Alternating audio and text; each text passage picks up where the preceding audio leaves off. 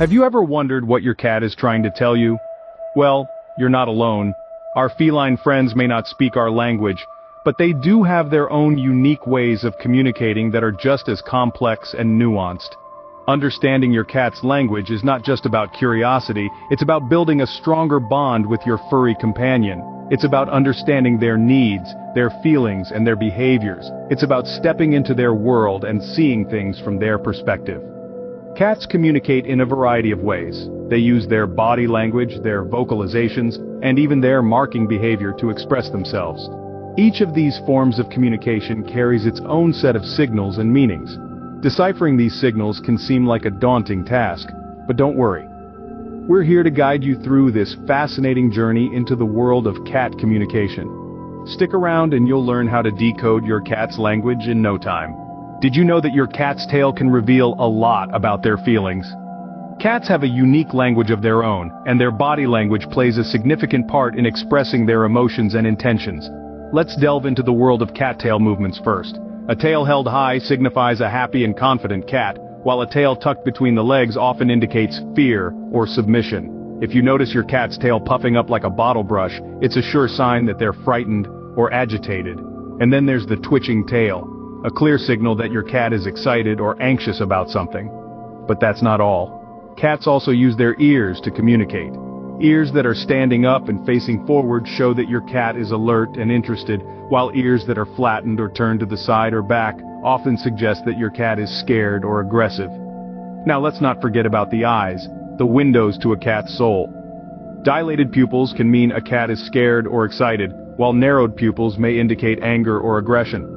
However, it's important to consider the overall context. For instance, if your cat is in a dimly lit room, their pupils might dilate to let in more light, not necessarily because they're frightened.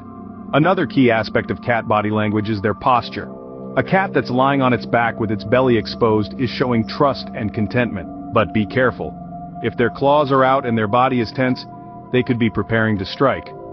On the other hand, a hunched posture with a tucked-in tail and flattened ears shows that your cat is scared and trying to make itself appear smaller. So by paying attention to your cat's body language, you can get a good idea of their emotional state. Understanding these signals can help you better connect with your furry friend and ensure their well-being. Remember, every cat is unique, so take your time to learn and understand your own cat's language. Ever heard your cat meow and wondered what they're trying to say? Well, you're not alone. Cats use a variety of vocalizations, meowing, purring, hissing, and more, as a means of communication. And just like human languages, there's a certain complexity to cat speak that goes beyond a simple translation. Let's start with the most common sound, the meow. Kittens meow to their mothers, but as cats grow older, they typically use meowing as a way to communicate with humans. A short, high-pitched meow is often a friendly greeting, while a drawn-out meow can be a demand for attention or food. However, keep in mind that each cat is an individual with its own unique voice. Some cats are chattier than others and will use a wider range of meows to express themselves. Next, there's the soothing rumble of purring. Generally, cats purr when they are content and relaxed, like during a cozy nap or a gentle petting session. But cats also purr when they're stressed or sick, as a way to comfort themselves. It's like their version of a cup of hot tea on a stressful day. Then we have the hiss, a clear sign of an upset or frightened cat. If you hear a hiss, it's best to give your cat some space until they calm down. Remember, no two cats are alike, and what may be a hiss of annoyance for one might be a hiss of fear for another. Lastly, let's not forget about chattering. That's the odd, jaw-clicking sound cats make when they spot a bird or a squirrel outside the window. It's believed to be an expression of their frustration at not being able to get to the prey, or perhaps their anticipation of the hunt.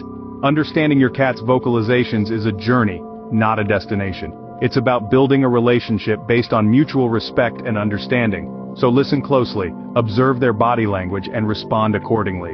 Remember, the key to understanding your cat's vocalizations is listening and observing. Have you noticed your cat scratching furniture or rubbing against your leg? This might seem like a simple nuisance or a show of affection, but there's more to it than meets the eye. These are marking behaviors, a form of communication that cats use to express their feelings, their territory, and their need for security. Let's begin with scratching. Yes, it's a way for cats to keep their claws sharp and healthy, but it's also a form of marking. You see, cats have scent glands in their paws. When they scratch, they're not just physically marking an object, but they're also leaving behind their unique scent. This is their way of saying, "This is my space, my territory." Now what about when your cat rubs against your leg? Or when they rub their face on the corner of a table? This is another example of marking behavior.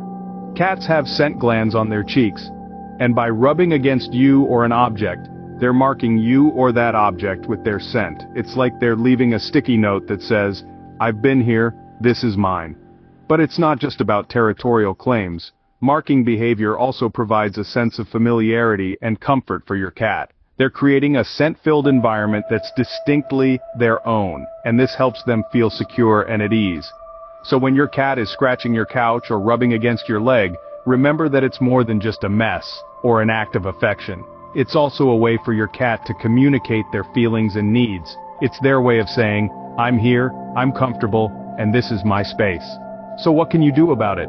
Well, providing appropriate outlets for these behaviors, like scratching posts or toys, can help keep your furniture safe and your cat happy.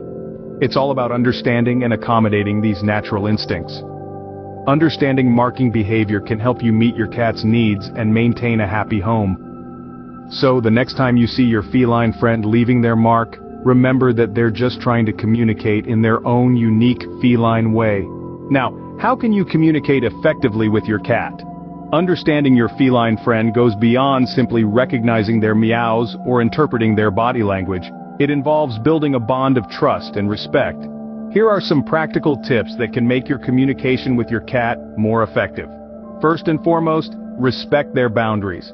Cats are independent creatures. They appreciate their personal space and will come to you when they want attention. So, don't force interactions. Wait for them to initiate contact. This shows them that you respect their autonomy and can significantly improve your relationship. Next, maintain a consistent tone of voice. Cats are highly sensitive to the tone and volume of human speech. Speaking softly and calmly can reassure your cat, while loud, angry tones can frighten them. So, keep your voice gentle and consistent, especially when you're trying to convey positive messages. In addition, learn to read their signals. Cats communicate a great deal through their body language. For instance, a tail held high usually signals happiness, while a twitching tail can mean your cat is agitated. By paying close attention to these signals, you can gain a deeper understanding of your cat's emotions and respond appropriately. Another practical tip is to engage in interactive play. Play is a universal language, and cats are no exception. Using toys that mimic prey, like feathers on a string or laser pointers, can provide mental stimulation and help build a stronger bond with your cat. Lastly, remember that each cat is unique. What works for one might not work for another. It's important to spend quality time with your cat and get to know their specific behaviors and preferences. This will allow you to tailor your communication methods to suit your cat's unique personality. Remember, patience and observation are key to understanding your cat. With time and consistent effort, you can build a deep, meaningful relationship with your feline friend. Whether you're a first-time cat owner or a seasoned feline aficionado, these practical tips can help you communicate more effectively with your cat. We've covered a lot of ground today, haven't we? We dove into the fascinating world of feline body language, learning that every twitch of a tail or flicker of an ear has meaning. We then ventured into the realm of cat vocalizations, discovering that each purr, meow, and hiss is a unique part of their complex language system.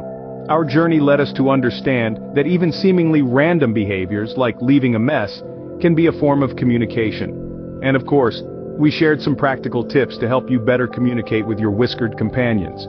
Remember, understanding your cat's language is about more than just decoding signals. It's about building a stronger bond with your feline friend, enhancing their well-being and enriching your shared experiences. So, take what you've learned today and apply it. Listen, watch, respond, and most importantly, enjoy the journey.